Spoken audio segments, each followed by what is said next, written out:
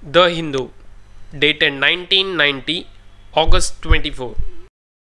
New Music Sabha. A long-felt need of music lovers in Adayar and neighborhood areas was fulfilled on Saturday last when Hamsadwani, the cultural wing of ExNoRas, was inaugurated by Sri Semmangudi Srinivas Iyer at Hindu Senior Secondary School Hall, Indranagar. The inaugural concert was by mandolin maestro U. Srinivas, accompanied by Rajesh, his brother, in his 110 minutes scintillating performance, ably supported by V.V. Ravi violin, Guruvayur Dorai Mridangam, and Salva Ganesh Ganjira.